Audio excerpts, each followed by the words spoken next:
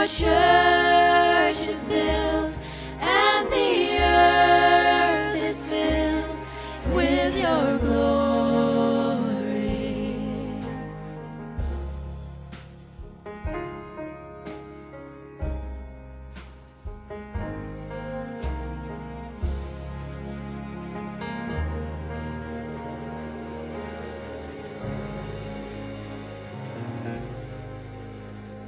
As we continue in worship in the Lord, the next song we're going to sing is called He Will Hold Me Fast.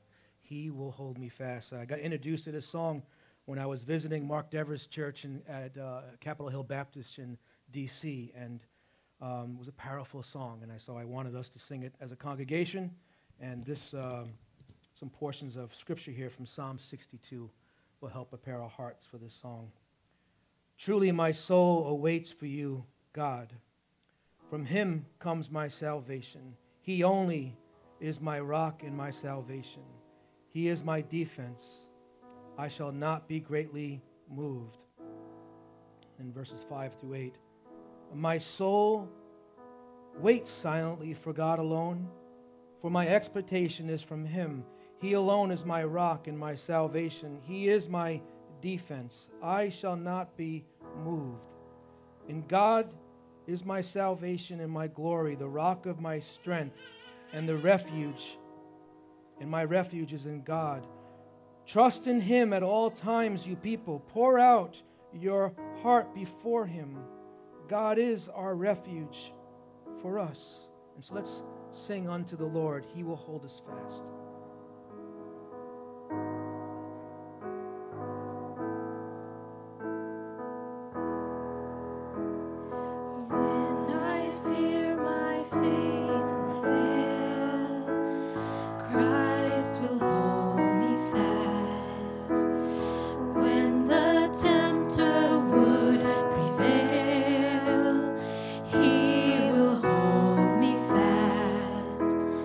I could never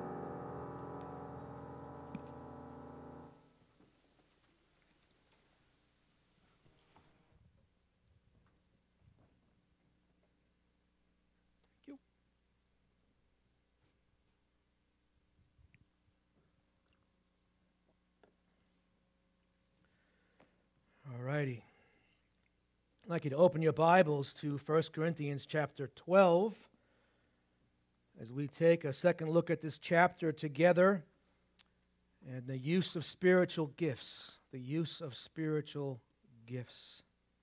I'm going to read verses 12 through verse 30 and then ask the Lord to bless our time together. 1 Corinthians chapter 12, verses 12 to 30. Let's hear the word of the Lord together. For as the body is one and has many members, but all the members of that one body, being many, are one body, so also is Christ. For by one Spirit we are all baptized into one body, whether Jews or Greeks, whether slaves or free, and have all been made to drink into one Spirit. For in fact the body is not one member, but many.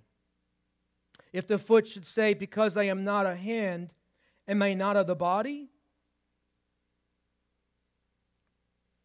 Is it therefore not of the body? And if the ear should say, because I am not an eye, I am not of the body, is it therefore not of the body? If the whole body were an eye, where would be the hearing? If the whole were hearing, where would be the smelling? But now God has set the members, each one of them, in the body just as He pleased. And if they were all one member, where would the body be? But now indeed there are many members, yet one body. And the eye cannot say to the hand, I have no need of you, nor again the head to the feet, I have no need of you. No, much rather those members of the body which seem to be weaker are necessary. And those members of the body which we think to be less honorable, on these we bestow greater honor, and our unpresentable parts have greater modesty. But our presentable parts have no need. But God composed the body, having given greater honor to that part which lacks it, that there should be no schism, no division in the body, but that the members should have the same care for one another. And if one member suffers, all members suffer with it. Or if one member is honored, all the members rejoice with it. Now you are the body of Christ and are members individually. And God has appointed these in the church: first apostles, second prophets, third teachers, after that miracles, then gifts of healing, helps, administrations, varieties of tongues. Are all apostles? Are all prophets? Are all teachers? Are all workers of miracles? Do all have gifts of healings? Do all speak with tongues? Do all interpret? Father, I pray that you will take these words that we just read and you would use them to edify the body of Christ, glorify your holy name, give us that which we need to become the people you want us to become. You would help me to deliver your word. Give everyone ears to hear, eyes to see, and a heart to understand the truth of thy word. I pray in Jesus' name. Amen. Well, the Lord bless you.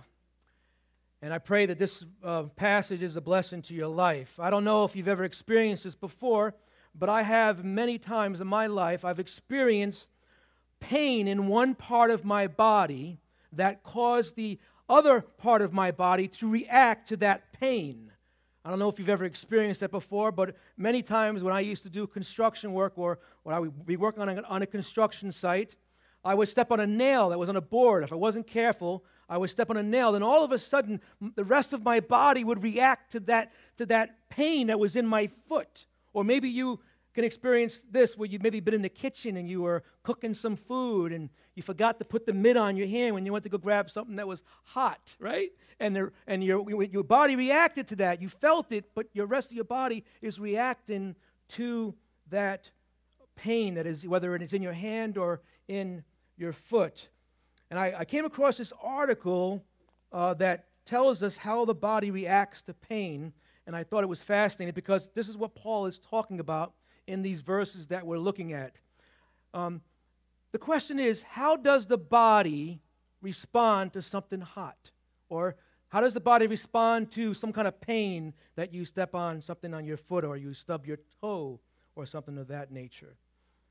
It talks about this little article that I had here. It gives us a little bit of a history of how the body is broken up. We have two parts to our nervous system. I'm not sure how accurate this is. I was reading this to Wesley, and he showed me a diagram that showed it was more than two parts. But the two parts that were divided here, it says that there's a central nervous system and there's a peripheral nervous system. And the central nervous system is made up of the spinal cord and the brain, while the peripheral nervous system is everything else, right down to the pain sensors in your big toe. And these two systems work together to basically control everything you and I do. Now, as you and I know, he says here that the brain is where all the decisions are made, right? This includes both the conscious decisions that we make, like moving your hand to pick up your cell phone, and the unconscious ones that you make, like increasing your heart rate when you're exercising. We're not thinking about that, it's just happening, right?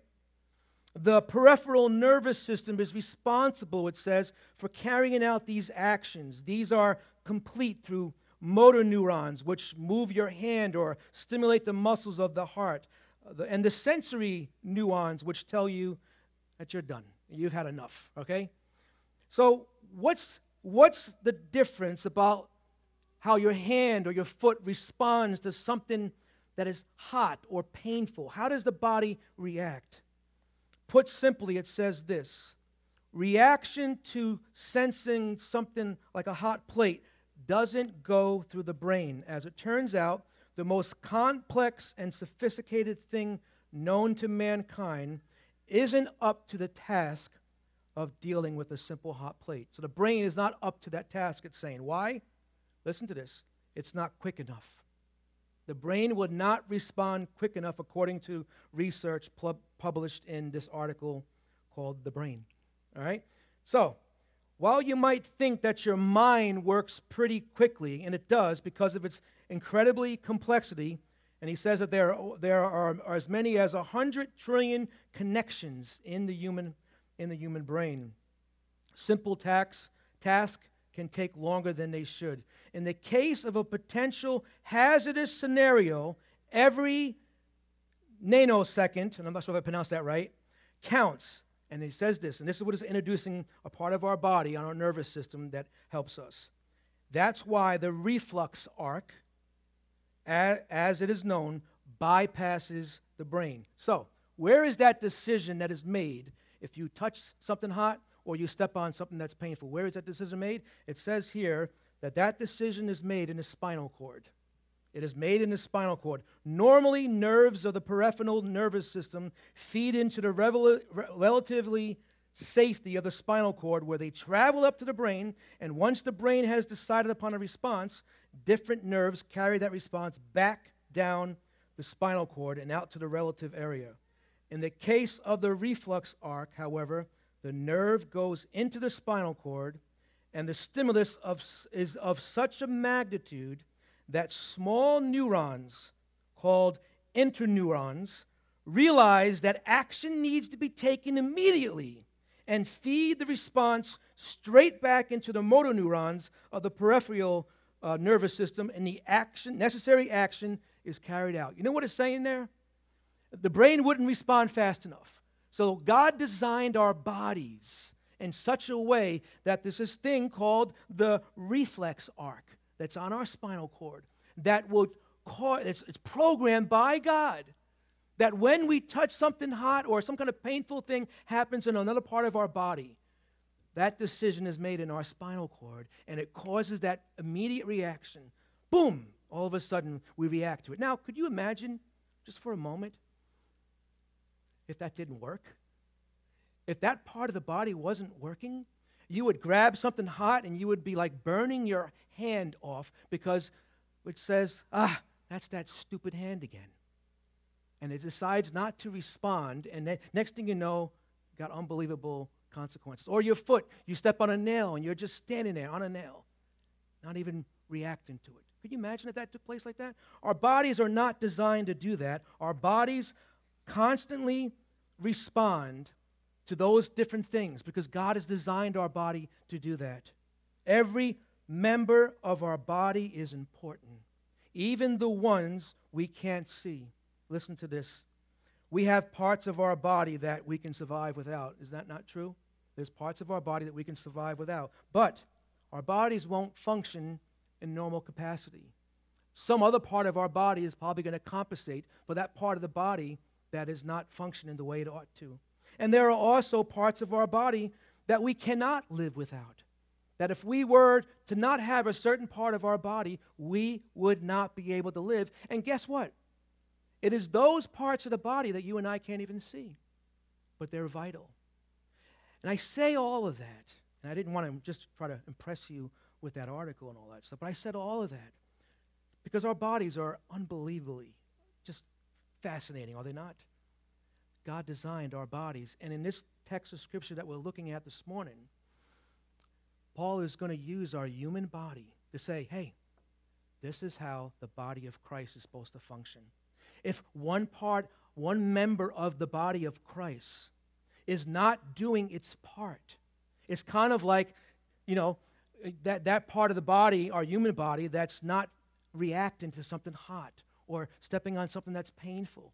It's not healthy. It's not good for the rest. Something is going to go wrong. Something is not operating the way it's supposed to operate because someone in the body is not doing what they were called to do, is not doing what God has gifted them to do. And that's what Paul is talking about in these verses of Scripture that we are studying together this morning.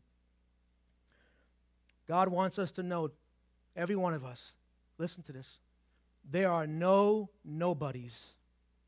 There are no nobodies in the body of Christ. There are no nobodies. Every member of the body of Christ, as you sit here this morning, every member is gifted by God.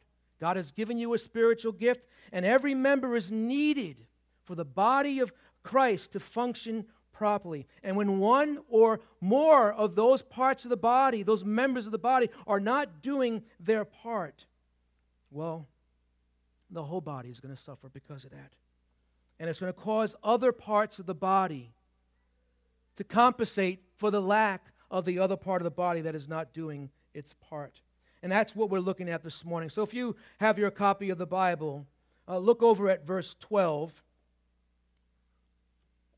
As Paul begins this section of Scripture, verses 12 and 13 are kind of like our hinge verses.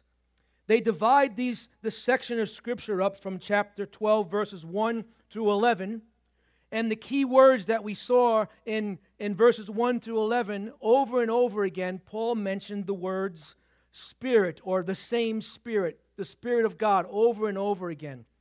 And then when we get to verses 12 and 13, these are real saturated with theology. But after we leave those two verses, you won't see the word Spirit again. But over 16 times, you're going to see the word body. Body. The function is going to be on our body or the body of Christ. So let's look at this verse 12.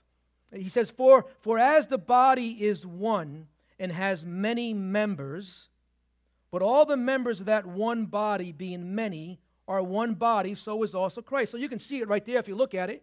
Over and over again, he's emphasizing that word one. There's only one body of Christ. Universally, all over the world, from the four corners, right, of the earth, there is one body of Christ. One body. The body of Christ cannot be divided up into many parts or many bodies, I should say. There is only one body of Christ. But as you see there, it says that there are also many members. Many members make up that one body. And so, in your minds, think about this. There's two concepts that explain the body of Christ. This is a little bit theological, but I know you can get this. There's the universal body of Christ, which is made up of every born-again believer throughout the world. You can go, and we got some of those countries representing right here in our church right now, back in their homelands, right? Whether you be the Philippines, the Haiti, all over the world, right? You have believers gathered together, worshiping the Lord Jesus Christ.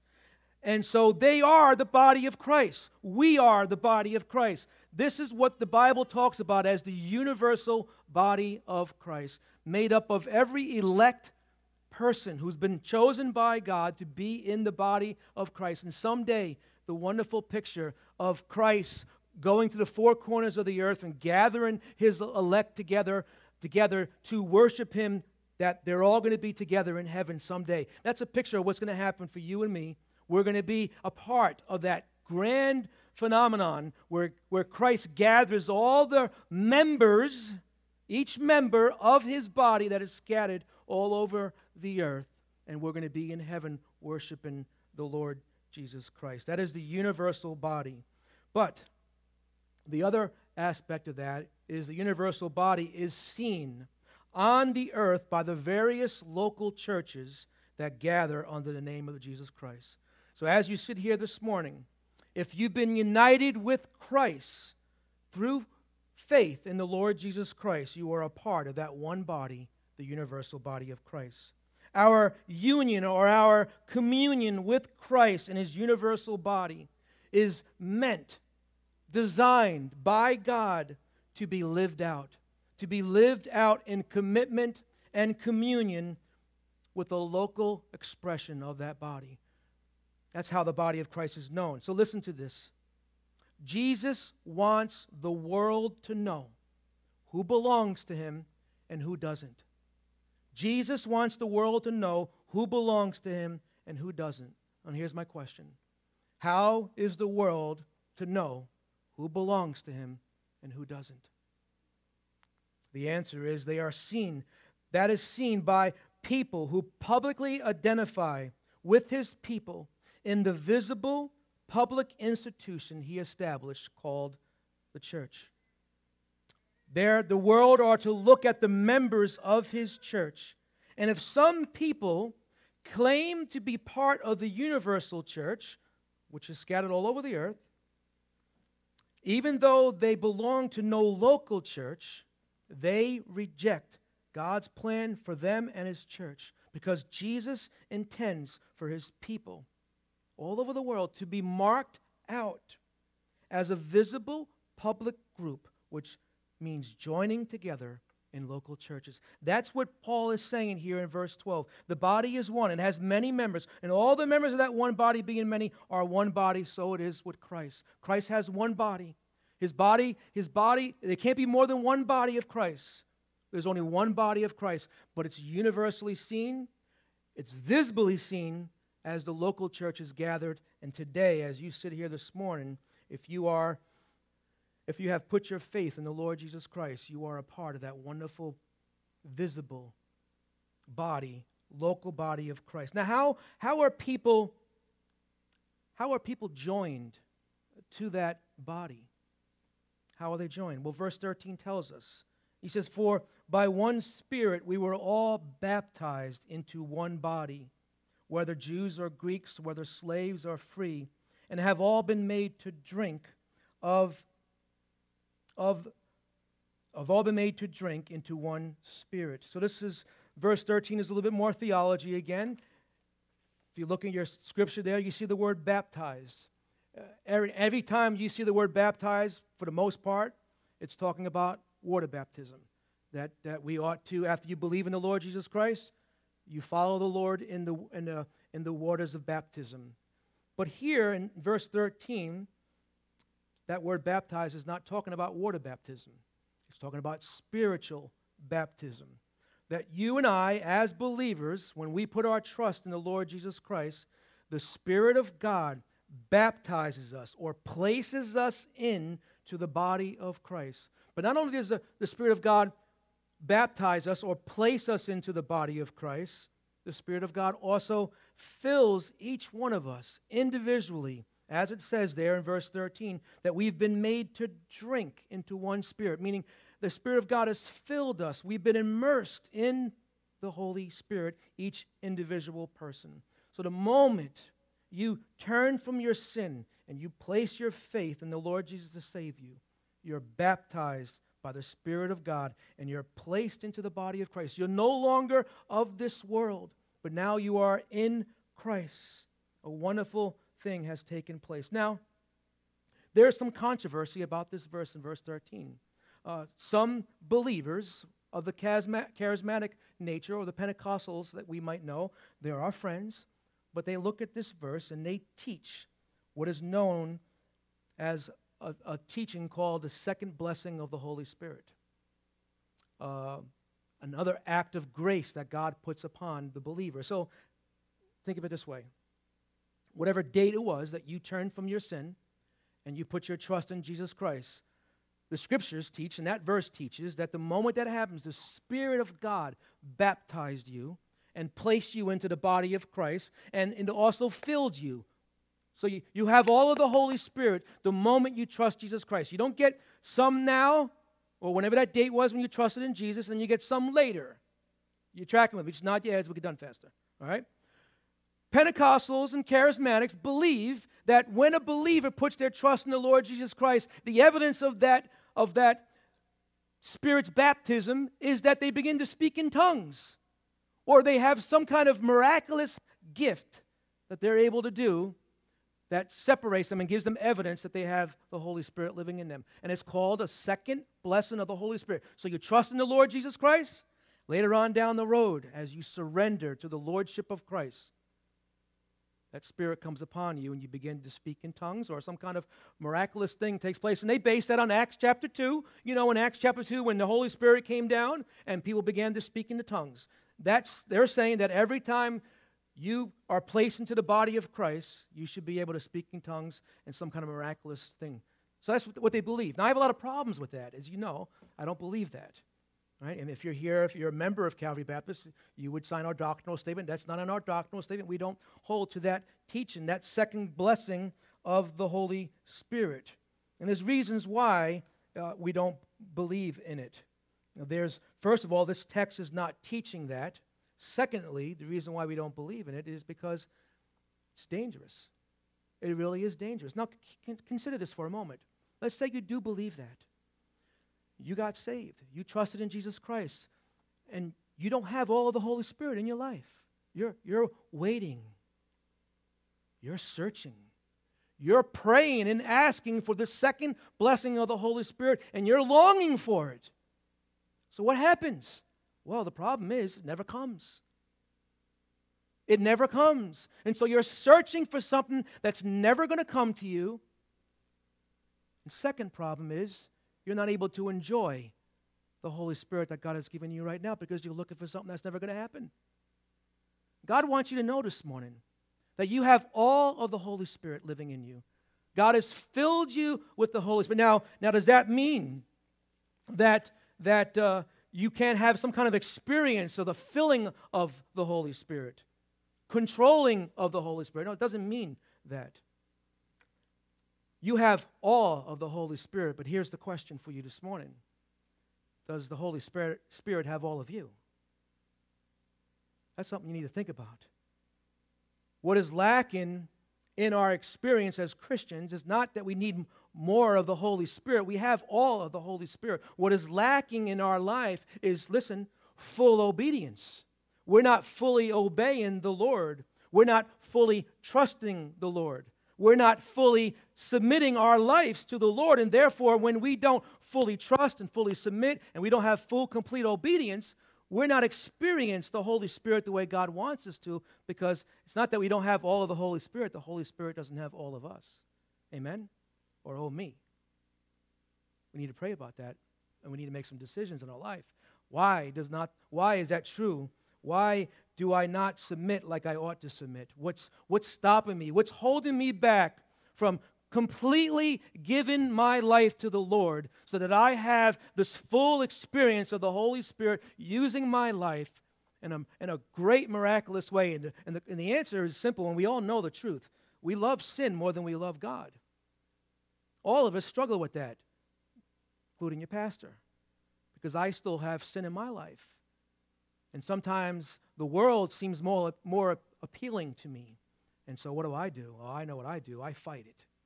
I fight the good fight of faith, and I lay hold of what Christ has for me. Every day I pursue what God has for me. Do you do that? Do you pursue what God has for you? He will hold you fast. He will not let go of you. He will not let go of me, but you let go of him. Are you not submitting yourself completely to the Lord? The Holy Spirit wants to do wonderful things in your life and my life. As you look at that verse 13, he wants us to also understand that the body of Christ is diverse. It's so beautiful, right? There's not one nationality. There's not one people that kind of owns this thing called Christianity. Look at it in verse 13 there. It says, we've all been baptized in this one body, whether you're a Jew or Greek, whether slaves or free.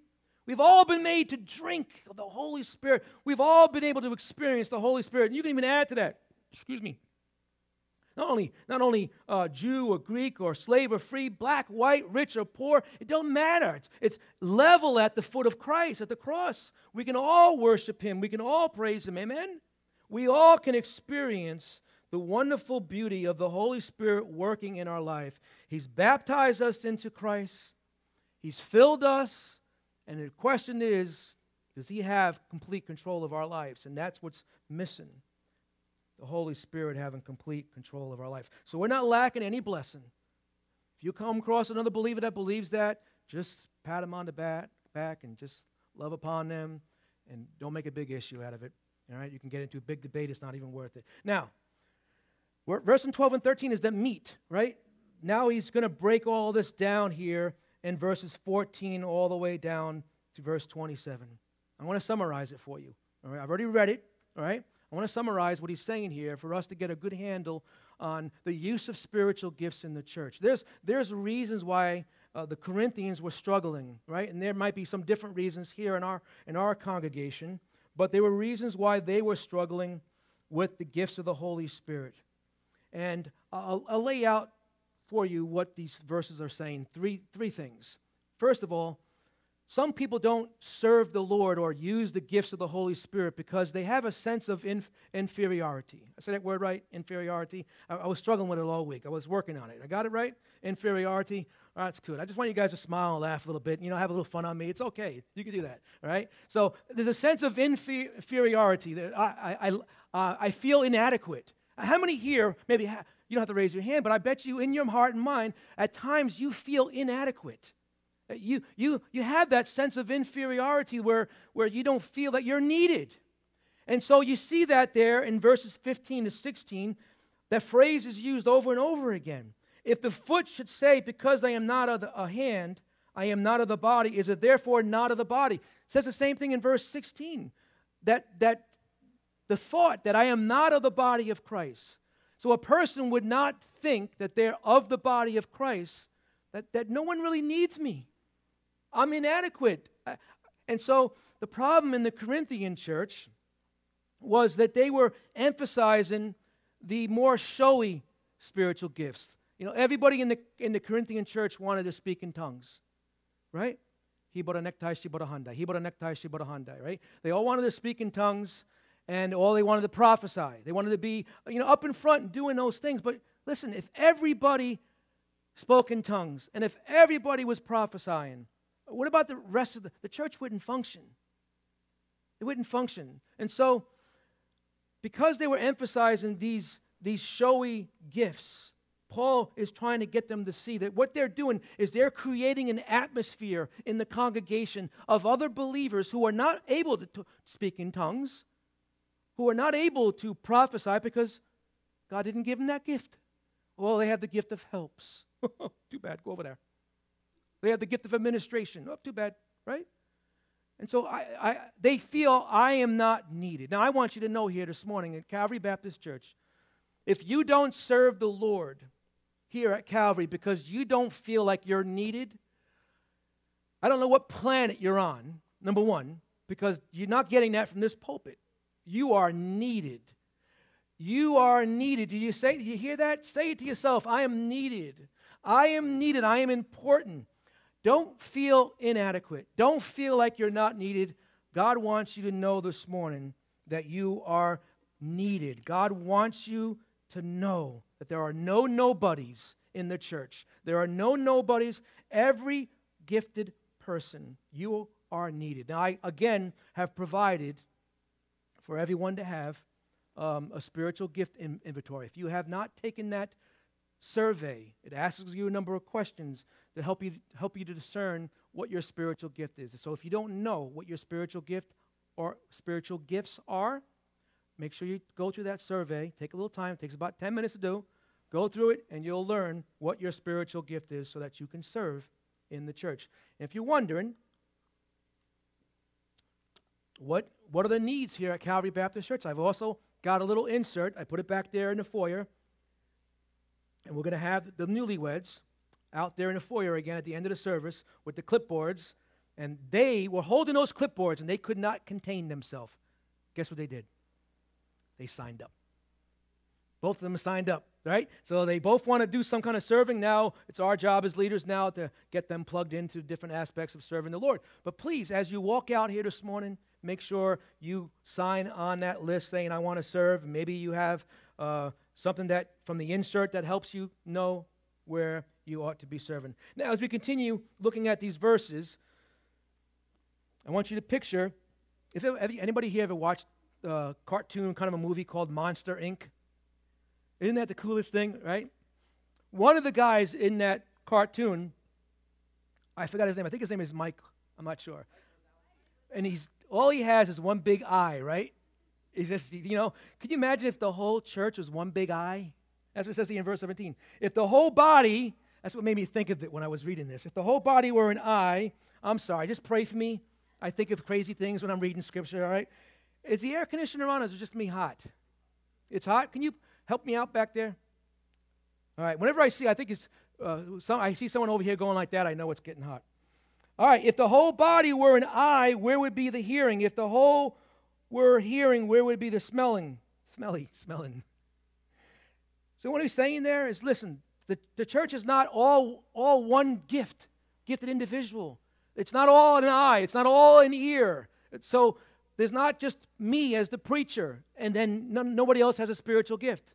Like, it's not saying that the church is designed so that the pastor does all the work.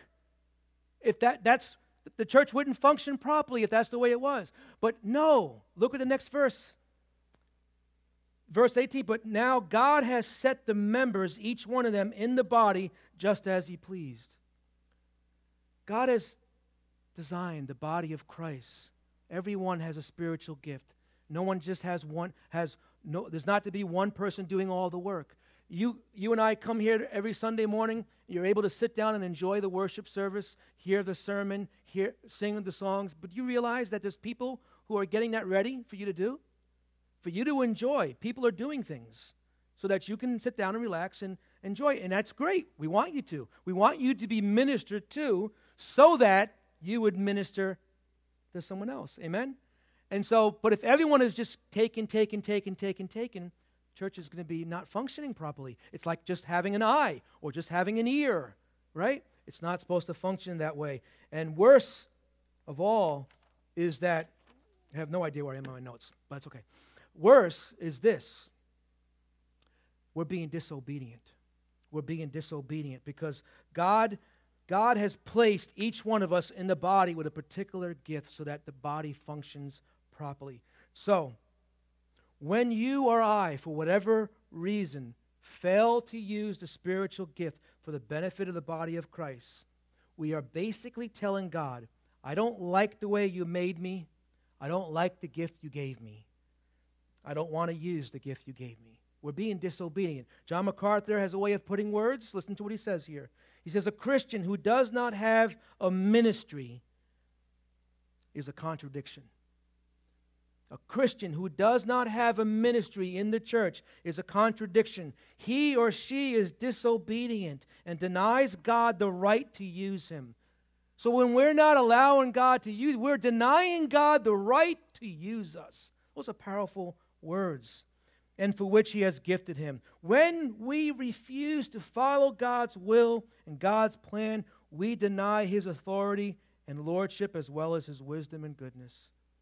If you're not serving in some capacity, you're denying God's authority over your life, his lordship over your life, as well as you're questioning his wisdom, you are questioning his goodness. Let's not be that way.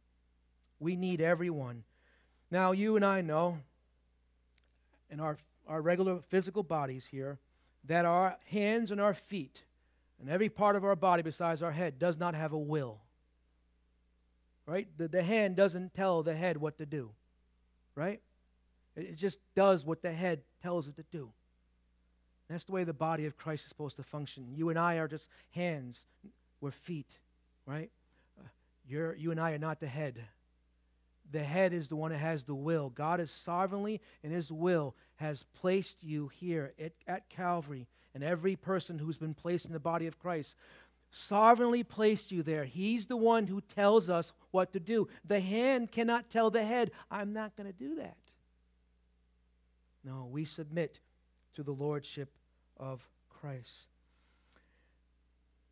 As you look here at your Bibles, in verses 20 all the way to the end of this chapter, if I can summarize this again, if I were to summarize verses 14 to 19, I would summarize it by someone saying, I am not of the body, I am not needed. Therefore, that's why I don't serve. There's a sense of inferiority. And then in verses 20 to 30 can be summarized by someone saying this: because you are not one of the showy, gifted, better gifts, you're not needed. A sense of superiority. Let's read it and I'll show you. But now indeed there are many members, yet one body, and the eye cannot say to the hand, I have no need of you, nor again the head to the feet, I have no need of you. No, much rather those members of the body which seem to be weaker are necessary, and those members of the body which we think to be less honorable, on these we bestow greater honor, and on our unpresentable parts have greater modesty, but our presentable parts have no need. But God composed, again, listen, the body having greater honor to the part which lacks. Now I'll stop right there for a minute. And so what this is saying is that there's a sense of superiority. I have no need of you. Now you wouldn't hear that from anybody in this church saying, I don't have a need of you. But an atmosphere can be created in the church where if one person is able to do things better than anybody else, and they're the ones that keep doing it, and no one else works. In a sense, that's happening here because we have a few people doing all the work, right? And there's a sense that there's no need of anybody else to do anything. But that's not the way we want it to come across. And so if all of a sudden those ones who are doing all the work, right, would stop doing it, you would come to church and you would start complaining because things aren't getting done. And all of a sudden we would have divisions. There's this individualistic attitude that happens in the congregations all over the world. That happens either in of a sense of inferiority where you don't feel like anyone needs you, and then you're feeling like I'm just gonna live my life over here, right? Individual. Or I'm superior over anybody else. I have the best gifts. I could do anything better than you. I don't want to delegate anything. I'm just gonna go, right? And that's a sense of individualism.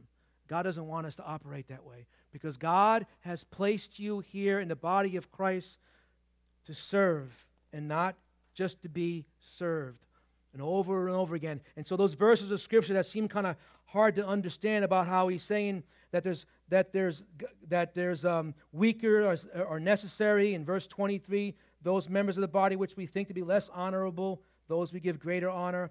Our unpresentable parts have greater modesty. Just think of your own body, the way it's designed. There's certain parts of our body that we want to be modest. We keep those parts of our body covered. That's what he's talking about there. There's other parts of our body that are always being seen by people, right? There's no need for them. And there's other parts of the body that should be seen and doing things. And that's what it's saying here. God is giving greater honor to the parts that lack it. Why is God doing all this? Well, he ends it by saying this, the reason why God is doing this, verse 25, that there should be no schisms, no divisions in the body, but that the members should have the same care for one another. God doesn't want the body to be divided by this attitude of inferiority or superiority where individualism is ruling the church. And he doesn't want people to live that way, but he's designed the body so that there'll be no divisions and that we would have the same care for one another. We would have the same care. And then he gives an example. If one member suffers, all the members suffer with it.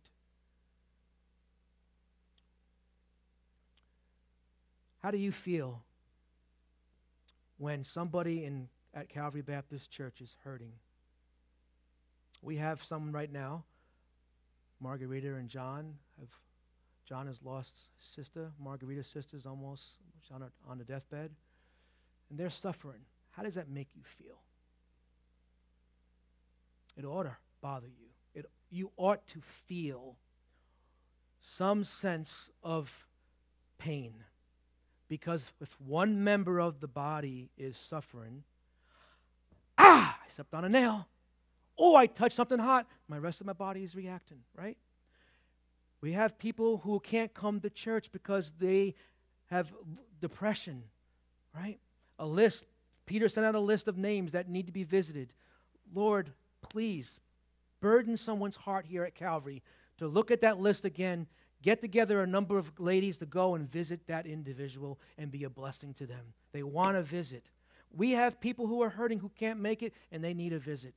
Would you be that person to go and visit them? Because one part of the body is suffering. And the other thing is, the other side of that coin is when someone is being honored and they're being blessed and great things are happening in their life. We ought to rejoice when we see that. That's what he's saying here. There's a mutual care. This is what a healthy church looks like when we're ministering and serving each other, because we all know what our spiritual gift is. And I love what he says in verse 27. It's almost like now.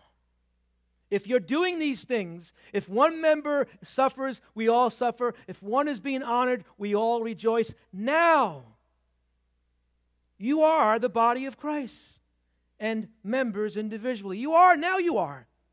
We got a long way to go. We're not there yet. We are the body of Christ by name, but we need to operate and we need to function with everyone using their spiritual gifts, and that will make us a healthy church. You are the body of Christ. So let me end the message this morning by just leaving you some questions to think about. Is the church stronger because of you? Is the church stronger because of you? Do you receive more ministry from the church than you minister to it?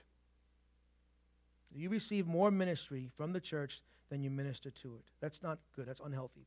What kind of need is God going to fill with you here at Calvary Baptist? What kind of need is he going to fill? You're just not here, right? Sovereignly placed you here. What kind of need is going to be filled? And is that need being filled right now? Is it happening? If not, pray specifically for God to reveal to you what your spiritual gift is. He's given you a spiritual gift, maybe more than one. Pray and ask God to reveal that to you. Take that survey that we have. Ask mature Christians who know you. They know what your strengths are. Would you ask them to help you?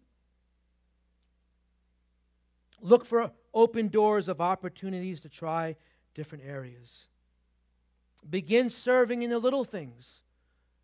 Waiting on tables and feeding and setting up for the different fellowships we have, and then God will begin to show you. If you look at the scriptures in 1 Timothy 3, it gives the qualifications for an elder, right? And then a little bit down further, it gives the qualifications for deacons. And in the qualifications for deacons, that they serve, and as they're serving, they're being observed and watched. At a certain point, right, they could desire the gift of the serve as an elder. But if they're not serving properly as a deacon, we would never consider them to be an elder. And in the same way, as you're serving in the church, if you're serving and you're heading in that direction to do all that God has designed for you to do, you will be noticed by the leadership as we see. And someday, you might be ushering, and then we might come up to you and say, you've been serving faithfully. You're even discipling someone. Would you consider being a deacon, or would you consider being an elder? Because we're watching and we're looking at the body of Christ. That's our job, to help raise us up to serve the Lord wherever the Lord has gifted us. And if we see you're gifted, you might not see that, right? But as we're observing you serve, we might come to you and say, we see you have a gift here. We want to ask you to pray about this and consider it. Keep that in your heart and mind. So God wants you to follow the desires of your heart. He's given you a desire to serve Him. Would you pray about that? Would you begin to seek the Lord's will? And God will show you. God will reveal to you. God will lead you in your life as you take those steps of obedience. Again, what's the next step that God has for your life? Are you just standing still, or are you taking that next step? Let's pray. Lord God, I come to you, and I thank you for this wonderful time of worship in your word, and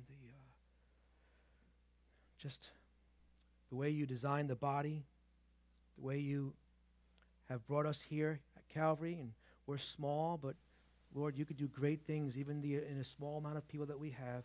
And if we're all doing our part, the body will begin to grow. And so I pray, God, that each one here today, if they're not serving, that they would ask you specifically to show them. And not just wait for the lightning bolt, but take that step and begin to serve in the little things. And little by little, you will reveal to them how you want them to contribute to the body so that the body's functioning the way it ought to. Oh, Lord, I pray you make us healthy. I pray you grow us. Grow us, Lord, as each one does his part. Each one does her part. And I pray this in the name of Jesus, in his name's sake. Thank you, Lord. Amen. Why don't we all stand and sing to the Lord this morning? If God's worked in your heart, you want to come forward and just kneel down here and pray. If you need counsel this morning, you come forward. God will get you the help that you need.